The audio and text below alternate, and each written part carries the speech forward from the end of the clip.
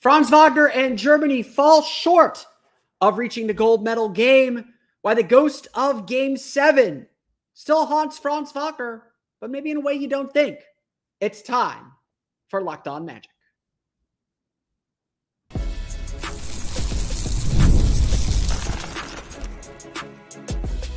You are Locked On Magic, your daily Orlando Magic podcast, part of the Locked On Podcast Network, your team every day.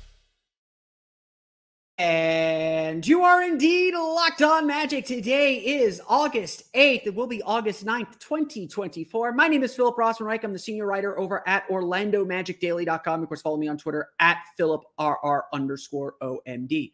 On today's episode of Locked On Magic, Franz Wagner struggles in Germany's loss to France. What that says about him and the ghosts of Game 7. We'll talk about all the narratives surrounding Franz Wagner coming up here in just a moment. But first, we want to thank you again for making Locked On Magic part of your day every day, no matter when you listen to us, whether it's first thing in the morning, whether it's right when we upload.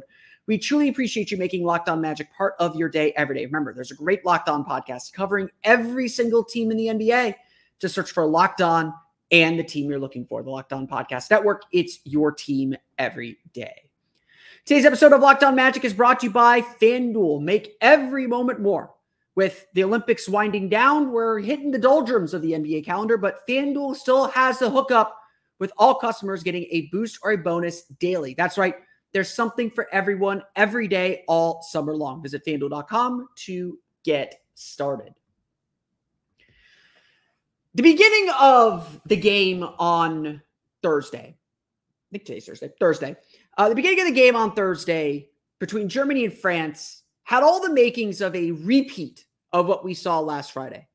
Germany raced out to an early lead. Franz Wagner was aggressive, getting downhill to the basket and getting the shots that he wanted.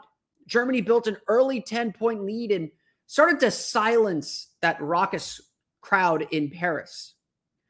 But of course, that's not how the game went. By now, you probably already know the result. France defeated Germany by 4, 73-69. You also probably know that Franz Wagner was noticeable by his absence. He scored 7 points on 3 for 4 shooting, including a three-pointer, by the way, in the first quarter of the game, and then did not score again until the very last moments of the game, hitting a humongous 3, I might add, to get to 10 points and cut the deficit down to 2 with about a minute to play in the game. He did also have a great rebound opportunity, but he was unable to fully secure possession, fell out of bounds, ball trickles out of bounds with him, turns the ball over with about 12 seconds to play, and France was able to hold on for the win. There is a lot to say about this, and we're going to get into some of the big long-term implications, but I want to start by looking at the game itself, by asking some real questions about whether this was a Franz Wagner issue or whether this was a Germany issue. You can see it. I'm tagging this whole episode as the ghost of Game 7. And that's going to be the theme of our episode today. We're going to talk a lot about Game 7. I'm sorry. We have to talk about Game 7 because unfortunately, this is now part of the narrative with Franz Wagner. I don't want it to be. You don't want it to be, but it is. Until he proves otherwise, until he steps up and has a big game in an elimination style game, kind of like he did on Tuesday, by the way, against Greece, which we talked about extensively. This is a narrative that's going to follow him. And we'll talk about the ways this game was different in a moment. But I want to start by crediting France with their defense. Germany, as we've talked endlessly about on this show, is a team. They know how to play off each other. They know their formula for success. And France did an incredible job breaking that formula. But by the same token, I think they also used Franz's instincts against it. And we're going to talk a little bit about how this game differed from Game 7. But they did a really good job making sure Franz Wagner could not get downhill. Every time he got into a screen and roll, his pet play, the plays that he relies on to get shots, Every time he came across a screen roll, it was either a straight switch to put Victor Wembanyama on him, which actually Wagner was looking for. He attacked Wembanyama twice off the dribble and scored on him in the opening parts of the game. Franz Wagner was hunting for Victor Wembanyama. I want to make this really clear. Franz Wagner was doing star stuff earlier in the game because he was hunting the best defender on the floor and scoring on him and playing at his pace. But France, to their credit, switched their defense up. They started hedging and blitzing screens a lot more to keep Franz out of the paint. They put a player at the nail and dared Franz Wagner to pass the ball, which guess what? He did. He'd slipped the ball to Daniel Tice. He'd slipped the ball to one of the rollers. He'd kicked the ball out to a shooter. And either the shot didn't go down, or they turned the ball over, or they made a mistake, or they somehow slowed the game down to allow France's defense to get back into it. Franz Wagner scored 10 points on 4 for 10 shooting. He was 1 for 6 from 3, or 2 for 6 from 3. It was a rough game. But it was also a game where, by design, France was trying to get the ball out of his hands. And so this isn't just a Game 7 issue, because I'll sit here and say it. I didn't think Franz played poorly. I think that he has to find a way to be more aggressive, be more assertive, look for shots more. Like, he's still second on the team in shooting, but it's still a big, big complaint among Magic fans that Franz Wagner does not get enough shots. Some of that is Franz. And one thing I think we need to see Franz Wagner elevate to is someone who is going to look for his shot. Someone who is going to press the issue. When the team is struggling, knows that he's the one that has to kind of get them out of it. And look, I'm not going to sit here and I'm criticizing Franz, but I'm not going to sit here and say Franz was making bad decisions. He made a lot of good decisions in this game. The shots weren't there for him. He was trying to get others involved, knowing if they made their shots, if he made the right play, the opportunities would swing back to him. That's what stars do. And look, Victor Wembanyama and his team won, but you watch Victor Wembanyama in this game, he was 4 for 11, I think, from the floor. He was settling for a lot of threes, and some of his shot selection, honestly, was just like, I looked at it as like, this is a guy who doesn't know what a good shot is yet.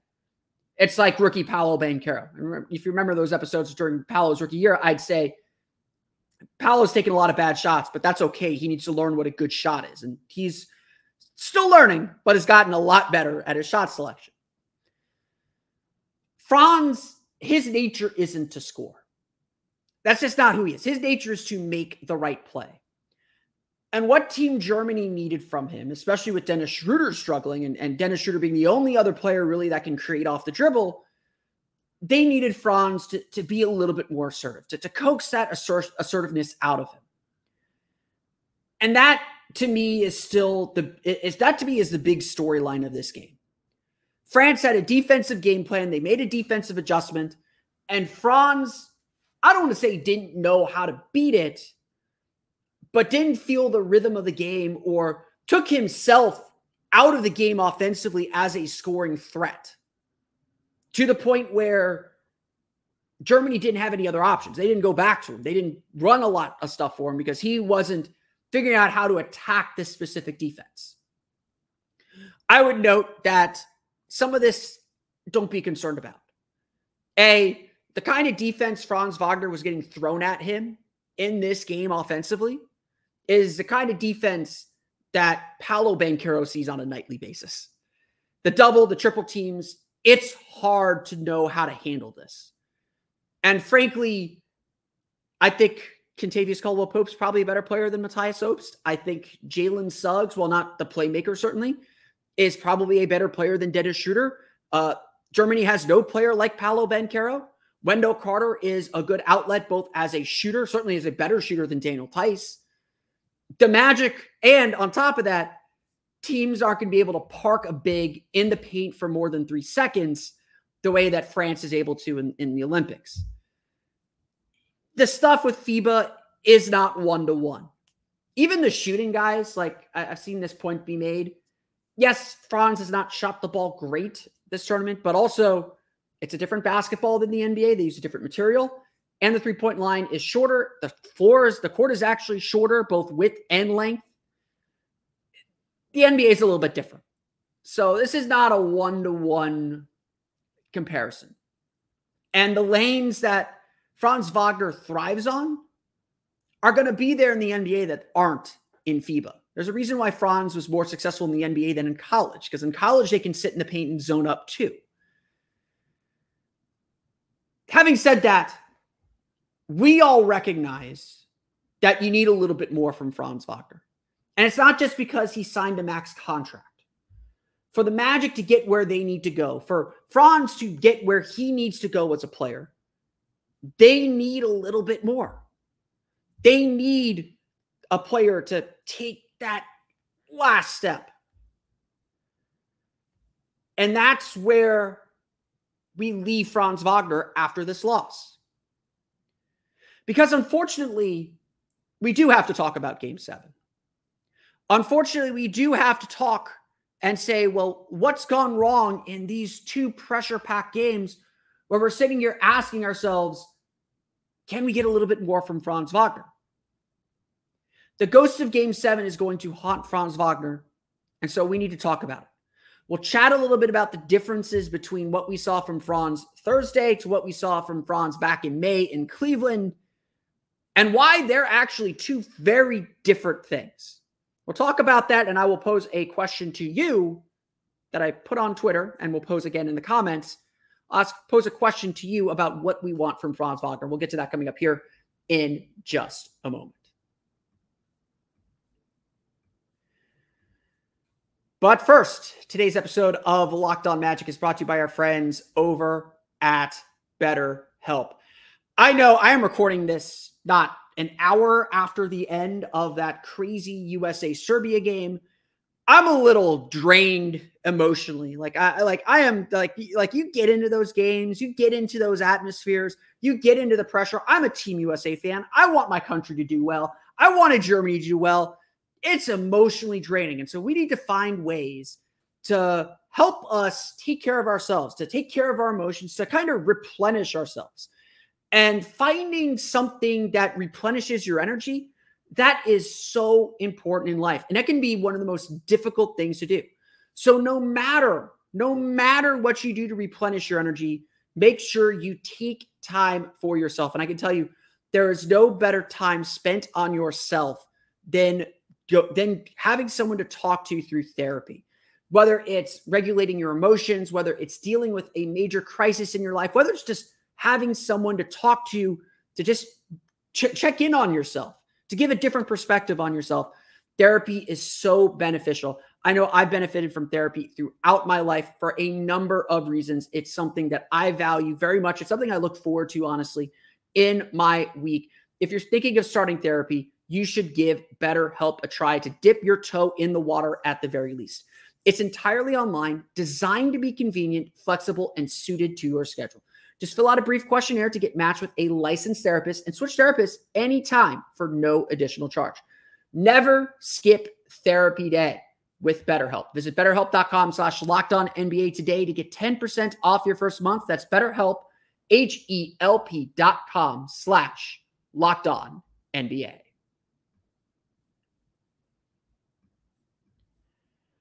We want to thank you for making Locked On Magic your first listen of the day, or whenever you're listening to us. We appreciate that. For your next listen, enjoy the Locked On NBA podcast. There is no offseason in the NBA, and Locked On NBA provides daily basketball analysis from national and local experts in 30 minutes or less.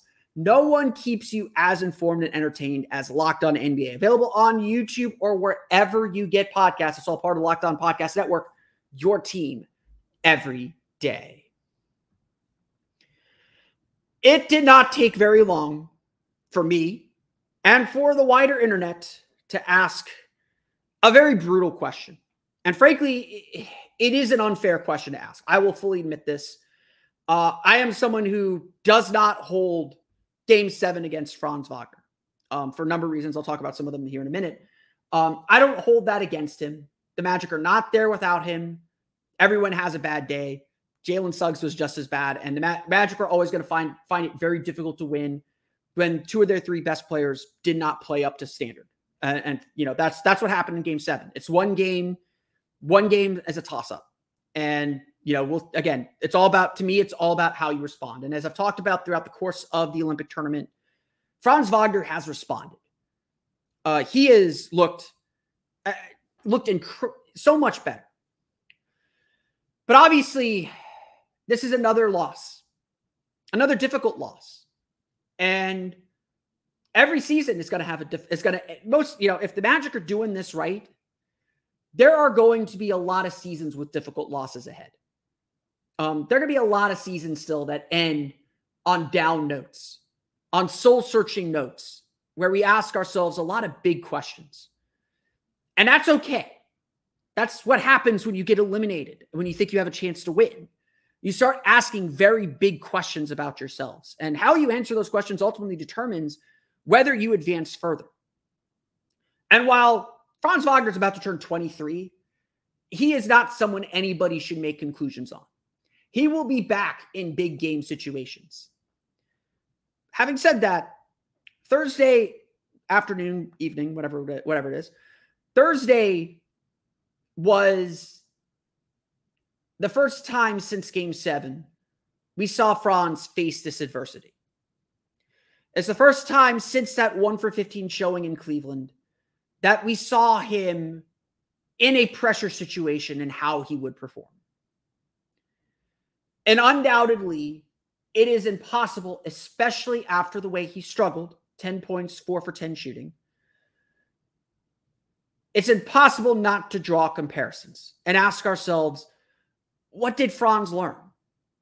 Now, as I argued in my last episode after the win over Greece, Franz has actually learned a lot.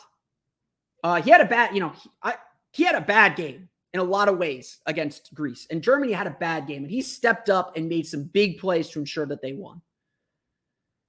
That was an elimination game as much as this was an elimination game. So I don't weigh either more or less. France had an awesome game plan. I want to reiterate that. France had a really good game plan that they executed well. And Franz Wagner, for his part,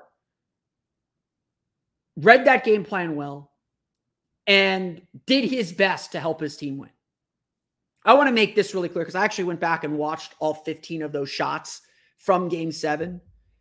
In both instances, Franz Wagner did not stop trying. Yes, he might have gotten frustrated and certainly got really frustrated in Game 7, more so than he did in this game, which I think is a positive step forward as well. You could see the frustration on his face on some of those misses in Cleveland that you didn't see in Paris this time around. But he didn't stop trying. He didn't stop believing. He didn't stop trying to do what his team needed him to do. But the point I want to make here is that Franz Wagner's too important not to be involved. And I think the mistake of Thursday's game is that either Franz took himself out of the game by becoming more of a passer, by trying to be more of a playmaker, or Germany took him out of the game by not finding ways to get him shots. And look, some of that is the nature of FIBA play. Some of that is the nature of the differences in defenses. It's a lot easier to try and set Franz up. Some of that is Franz Wagner has to diversify his offensive game. His offensive game is still so reliant on him getting to the basket that when that door is closed, he's like, look, he's very good at knowing, okay, this isn't there. I'm going to kick it back out and reset the offense. He's very good at that. That's a good thing. I don't want that to go away. But being able to keep a defense off balance with a mid-range jumper, missed a mid-range jumper, set himself up for a good mid-range jumper over Wembanyama in this game and missed it. I like that shot. I was very happy with that shot. I was like, take more of those shots, please. Franz Wagner does have, and it's not just about three-point shooting, by the way. Franz Wagner has to diversify his game to become the weapon the Magic are ultimately going to need, to become the weapon that can perform in these big games so teams can't just load up on one thing about him. It's not just about three-point shooting, which, again, is so important too. But Franz couldn't escape this idea. He couldn't escape this notion that he struggles in big games. He's played so few in his career, and he had a big game against Greece in Eurobasket. He can perform in big games. But now you see defenses changing how they guard him. Now that he's a max player, there is pressure. You could feel it. And you could feel how defenses treat him as well. France understood that Franz Wagner was probably more dangerous to them than Dennis Schroeder was. Dennis Schroeder is kind of going to do what he's going to do. But Franz Wagner is someone that they had to close the door and lock it in order to stop him. And again, I want to credit Franz Wagner. He tried to make the right play. He tried to find others, but it's also on him to score. And honestly, I pose this question. I'll go through some answers to it here in a minute. I preferred his game in Cleveland to this game in Paris. I'd rather see Franz Wagner go down swinging. I'd rather see him shooting 15, 16, 17 times because that's what his team needs. They need the volumes that he can score than to be kind of a passive player and not involved. This is what we're screaming about for Franz Wagner. Not to be so selfish that he's taking bad shots. I don't think that's in his DNA. But he has to be looking to get himself involved. He has to impress himself in the game. I was frustrated watching Thursday's semifinal, not because Germany lost and not because Franz didn't score enough. It felt like Franz wasn't touching the ball. And it felt like Franz was getting the ball in areas where he couldn't score. When one avenue was closed, Germany didn't try to get him the ball anywhere else. There are no post-ups, which maybe not the best idea. There were no, maybe use Franz as a screener with Schroeder. Use him as a roller. Use him as a fader. Get creative with how you get him the ball. Put him in situations where he's maybe kept, the Magic do this really well. They'll run him off, dribble a handoff with Wendell Carter and get him downhill and get him the ball in motion. So defenses are already having to backtrack before they get the ball to him. This is what we're talking about. And so frankly, the ghost of Game 7 in this instance is probably Franz taking the lesson from Game 7 and saying, I've just got to make the right play. If I'm producing points, it doesn't matter how much I shoot or score. And that is a great notion. But in big games, in key games, in playoff games, in elimination games, your stars need to show up. And in this instance, and just like in May, in Cleveland, in Paris on Thursday, one of Germany's stars, I don't want to say didn't show up, but didn't give the team what they needed to win. And that's really what we're asking now. That's the ghost of Game 7. What do we want from Franz Wagner? What do we need from Franz Wagner to be successful? And that's a question I turned over to some of you in some regard. I'll go over that question coming up here in just a moment.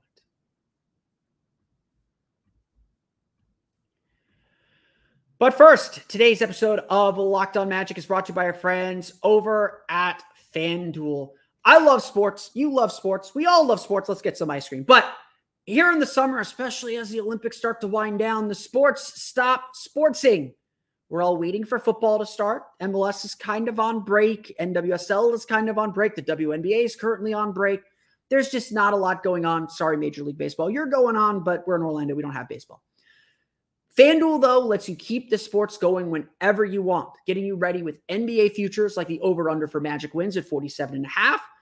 Right now, your most improved player odds for Franz Wagner are probably better than they would have been otherwise. He is up there on that list. I think he's plus 5,000 to be most improved player. You want to bet on any of the awards and any of the NBA futures, FanDuel has you covered. They let you keep the sports going whenever you want. And all you have to do is open the app and dream up bets anytime you are in the mood. And this summer, FanDuel is hooking up all customers with a boost or a bonus daily. That's right.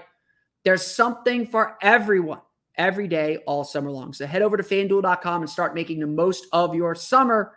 FanDuel is an official sports betting partner of Major League Baseball.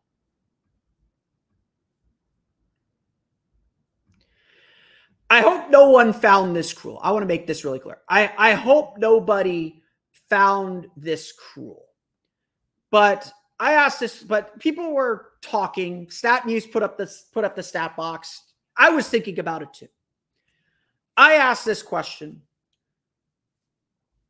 and it's still open at least until around 10, I think. I think I left it open. But thought experiment, which Franz game would you rather have? Game 7, 10 points, 1 for 15 shooting, or the Olympic semifinals, 10 points, 4 for 10 shooting? For me, as I've said, I think I'd rather have Game 7. I think I'd rather have Game 7 because the Magic, despite his poor shooting, did not go away from him.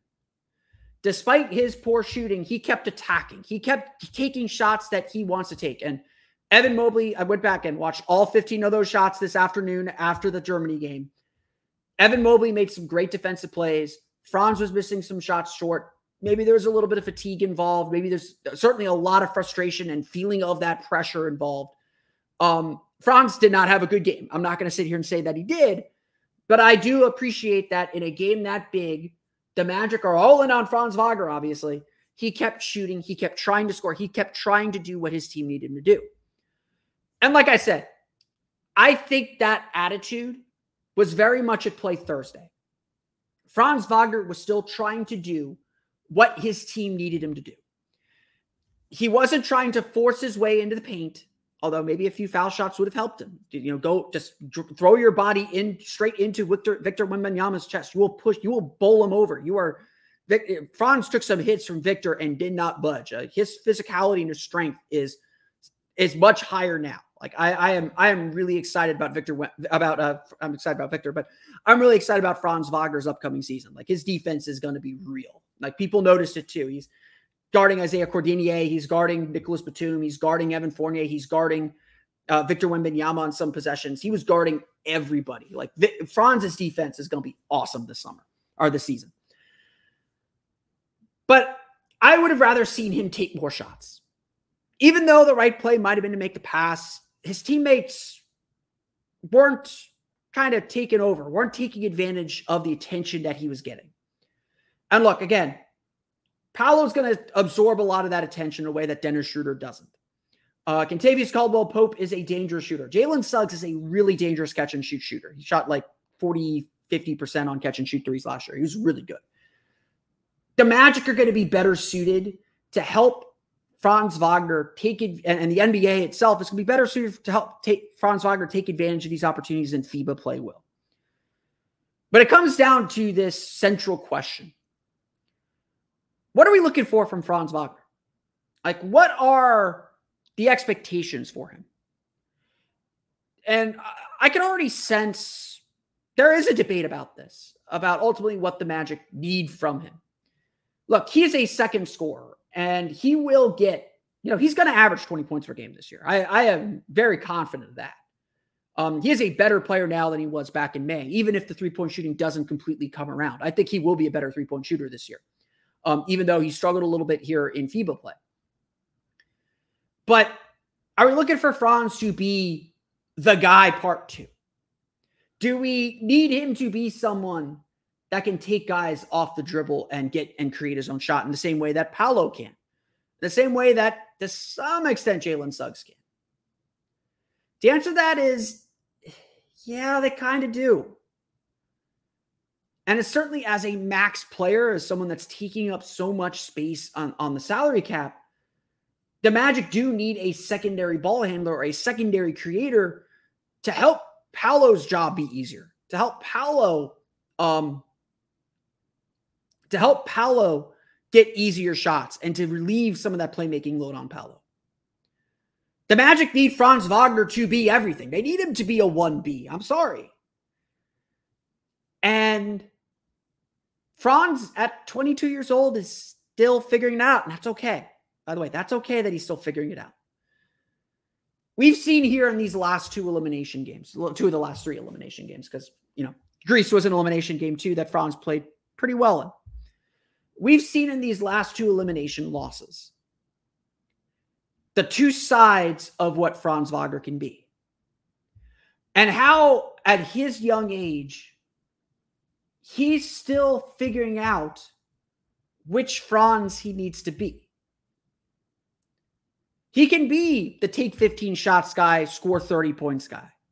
He did that in game 4. Had a really good game 6. But he can also be the, I'm going to get you 15, 16 points, but I'm going to suck up so much attention. I'll get you 4 or 5 assists and probably another 3 or 4 secondary assists or 3 or 4 other opportunities to score. What the Magic need to see is Franz learn the balance. And at the end of the day, what we're really asking Franz Wagner to be is to be a star. However you want to define it, the Magic need Franz Wagner to be a star.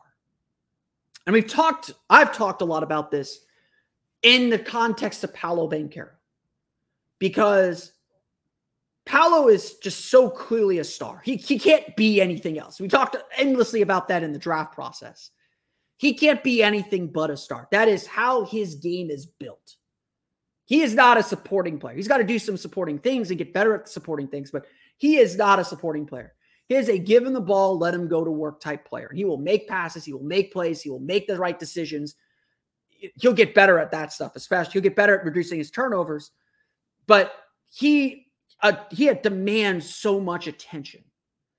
And so much of what we've seen from Paolo over the last 2 years is him learning what stars have to do and how stars have to develop and manage and grow a game. Franz hasn't had that pressure. That hasn't been part of his development plan. A lot of what we've seen from Franz is Franz kind of learning where he fits in and learning how to elevate his game. Well, this is how he elevates his game now. Is learning when to be the scorer, when to be the playmaker. Learning how a game is flowing and saying, I need to take over right now. Or looking at Paolo and saying, we need to take over right now. Imagine 2 of these guys. What we want from Franz Wagner is obviously for him to be the best player he can be. But what the Magic need from him is to be a true star. And that's where he fell short in these 2 elimination games. That's the ghost of game 7 that he's facing. Is that he is a very good player. He will play well on big stages. But when the ball is in his hands and the game is on the line, or the season's on the line, or the flow of the game is in his hands to dictate what happens next, that's not what he's good at. That's not his strength. And that's where I feel like he has floundered in these 2 games. Whether he's the playmaker or the scorer, he hasn't understood or hasn't quite grasped or put all the pieces together to be the right player at the right time, the right play at the right time, the right moment to take over at the right time. That's something Paolo is still learning to do, by the way. I don't think Paolo's perfect at it either, but has a better sense of what to do. And this is where Franz has to grow next. It's intangible. I can't sit here and say, oh, shoot this, score this many points, shoot, this field goal percentage. I can't sit here and say that. It's an understanding of how the game is going. In Cleveland in May, Franz probably should have been more of the playmaker. He was getting a lot of the shots that he wanted, but defense was collapsing around him a little bit. Maybe a kick out for a 3. He did that a few times actually in that game. On Thursday against France, probably need to be more of the scorer. Try and find a way to force his way into the paint. Try and find a way to get to the foul line. Get some easy shots. Get that defense to back off you a little bit. And these are the things young players have to learn. Because while there is now more attention and more focus on Franz Wagner, he's still really, really young. But now the Magic need their best players to be their best players. Germany needed their best players to be their best players. And while I think Dennis Schroeder and I think Franz Wagner was probably the best player on the floor for Germany in Thursday's loss, it wasn't enough. Because in a game where your offense is struggling to get anything going, your best players need to lead the offense. And that's where Franz has to grow next. I want to thank you all again for listening to today's episode of Locked On Magic. Of course, find me on Twitter at PhilipRR_OMD. Subscribe to the podcast on Apple Podcasts, Stitcher, TuneIn, Himalaya, Google Play, Spotify, Odyssey, and all the fun ways to know podcasts to your podcast-enabled listening device. For the latest on the Orlando Magic, be sure to check out OrlandoMagicDaily.com.